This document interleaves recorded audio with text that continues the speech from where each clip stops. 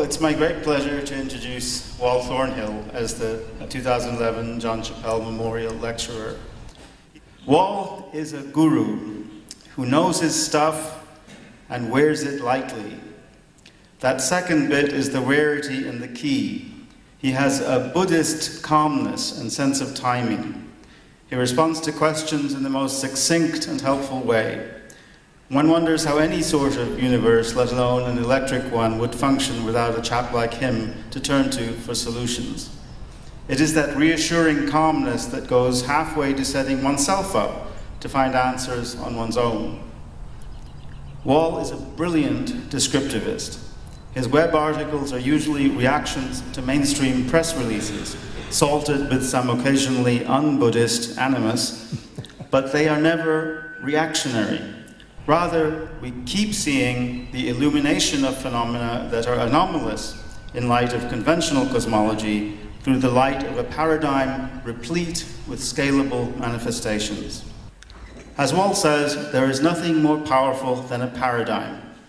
The electric universe extends plasma cosmology and views all stars as electric discharge phenomena. Here is Wal Thornhill on stars in an electric universe.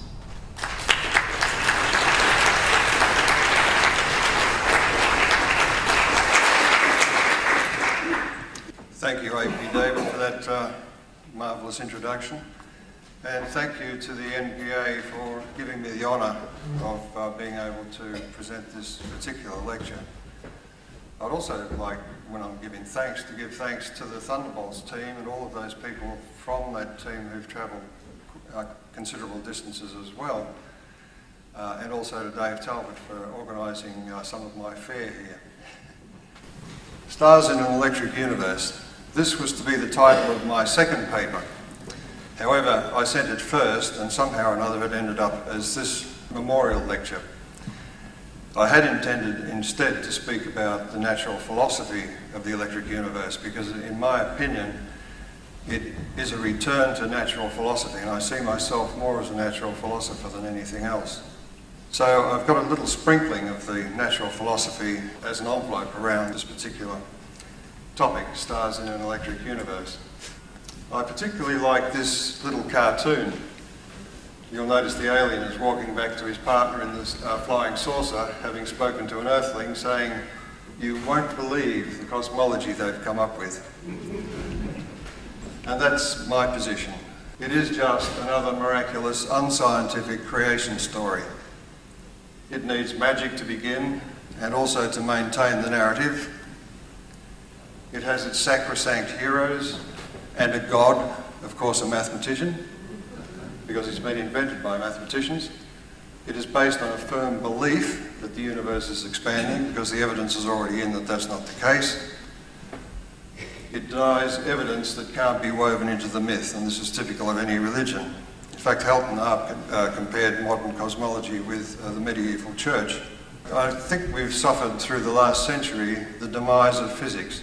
I've recently come to the position that Stephen Hawking was right. Philosophy is dead. Ever since Kant claimed that the world we observe is all in the mind. Because following Kant and Einstein, modern physics has followed that same path, and is also dead but won't lie down. I've recently read this book by David Harriman, I think his name is, called The Logical Leap, and it's about induction in physics. And he says the only means of knowledge is reasoning from observed facts, and that's been the story for me. The senses provide our only direct contact with reality. He goes on to say that induction is much more difficult and controversial than deduction, and why it is not reducible to the formalism of symbols, and that's particularly true on the path that I've taken. Deduction takes for granted the process of conceptualization. Induction is the conceptualization process itself in action. David Harriman goes on to say that a conceptual consciousness is an integrating mechanism, and its product, knowledge, is an interconnected system, not a heap of propositions, which is largely how science is at present. And here's the man who taught me. I came across his book before I entered university. I was inspired by the approach, the logical leaps that Velikovsky took. I had never seen before. When I got to university, I spent a lot of time in the sociology shelves of the university library, just picking books at random about myths and legends from around the world. And I found that the stories were understandable. They tended to leap off the page at me, and I could see how they related to what Velikovsky had shown in his work. I believed that he had made a case that needed to be answered. One of the things he did do, as well, was to throw down the gauntlet to astronomers by saying that electromagnetism was involved in the celestial mechanism. But this was ignored by astronomers who simply said, his work disobeys Newton's laws and therefore we can ignore you. They never picked up the gauntlet. In my view, cosmology must be a coherent natural philosophy, and there can be no exceptions. If there's an exception, there's a problem with your cosmology. At present, the Big Bang doesn't address any of the big issues, in my opinion. I consider it a hopeless cosmology. It must provide insights into every discipline, including life itself and the human condition. And I think this is extremely important and something that Velikovsky felt also was important for our long-term survival. However, modern specialised science is a hostile environment for such a quest. Now, we do have an alternative cosmology that is accepted by the IEEE, the largest professional organisation in the world. It is based on the work of several Nobel Prize winners over the last century, has many successful predictions to its name, and also challenges the Big Bang, and this is why astronomers ignore it. However, it doesn't handle unsolved problems in basic, particle and stellar physics, and this is the area that the electric universe tries to address. It tries to tackle these fundamental problems, and in doing so offers a breakthrough in understanding of ourselves and our place in the universe. The electric universe, I believe, is an attempt at a convergent, interdisciplinary cosmology. And the first thing to do is to get rid of some of the perpetrators of the demise of physics. In my view, science left the path of reason and objectivity in the early 1900s, and I'm sure I won't get much argument from the audience, having sat through many very interesting talks at this conference.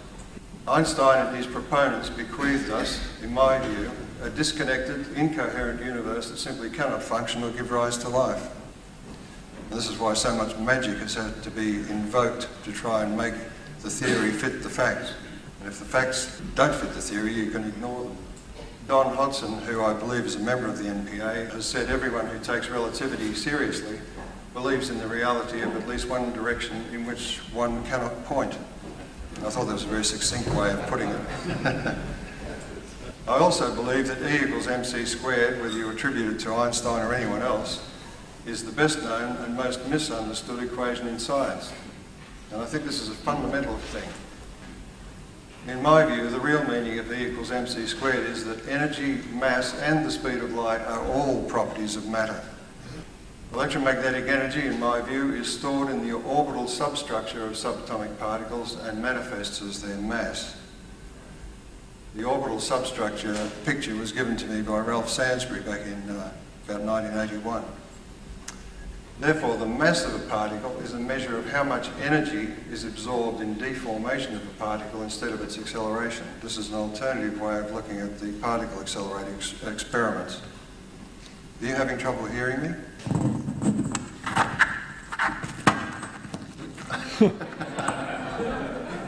It's an Australian shirt. It's upside down. The button's upside down. So. Okay, now I can turn around with it. That's better. And this means also that energy requires the presence of matter. There is no such thing as pure energy or dark energy. And we can't say anything about the beginning of the universe because we don't know what matter is or how it can be formed. And this is just one of the principles of physics. There is no creation or annihilation of matter. So we try to conform to the principles as well of physics. Therefore, electromagnetic radiation requires the presence of matter. It cannot go through a total vacuum. In other words, the ether. And back in the 1970s, at the time that I met Velikovsky, there was Dr. Horace Dudley, who proposed that the ether was comprised of neutrinos. It was a very intriguing idea, and when I came across Ralph Sainsbury's view of particles having internal structure, it occurred to me that this particular idea answers a number of other questions, but I'll come to that later. The speed of light can be seen as a measure of the inertial response of subatomic particles to a varying near-instantaneous electric force. This would make it a characteristic of the material medium. Now, a near-instantaneous electric force implies a universal time, which I think also fits with many of the talks that I've heard here. And quantum energy transfers a measure of the fact that all subatomic particles are comprised of smaller orbiting systems, and they must have a resonant structure. Newtonian gravity. This was the ex cathedra statement that was thrown at Velikovsky. It disobeys Newton's law. But what do we understand about Newton's law? Newton's law of gravity is instantaneous. It doesn't involve time. However, big G is a dimensional constant including mass. But mass is a variable, a measure of electromagnetic energy stored within that matter. So G can vary with the electrical stress in a body. And this is significant when you think that big G is the least well-established constant in the physics textbooks. We do have evidence that Earth's gravity was much less in the past. The scaling of muscle and bone strength show that dinosaurs could not have raised their bodies off the ground in today's gravity. And this article here shows that birds couldn't have flown either, those huge pterodactyls with their wingspan of a small aircraft. For them to move about, it's been calculated that Earth's gravity needed to be about 1/3 of today's. So therefore, the global extinction of the dinosaurs required something far more than just a simple impact. In other words, we do not understand gravity, the basis of Big Bang cosmology. We need new concepts. As David Harriman says in his book, just as valid concepts can propel science forward, invalid concepts can stop it. And I think we've been stopped for the last century. These are statements from astronomers. Charge separation in space is impossible. And I remember the kind of argument that I got at university, and that is, you calculate the amount of energy required to separate all of the positive charges and the negative charges in a teaspoon of salt, and it comes out at such a phenomenal figure that you just dismiss the idea that charge separation can occur in space. And of course, there's electricity in space, but it doesn't do anything. I did the postgraduate astrophysics course in London when I was working there, and I went up to the lecturer in plasma physics, the plasma physics semester, at the end of the semester and said, when do we do anything to do with electrical currents and electrical discharges in plasma? He said, oh, we don't do that. We come to Hans Alfvén, who's the father of plasma cosmology. To Alfvén, the Big Bang was a fable devised to explain creation, so he saw through it. And Fred Whipple said, Alfvén's theory must be mastered if further progress is to be made in understanding the universe. But Alfvén himself, despite winning a Nobel Prize, was marginalised. His successful predictions did not lead other scientists to adopt his program, but only to accept the existence of the predicted phenomena. And what kind of science is that? This is by Stephen Brush, who published this in one of the IEEE plasma journals.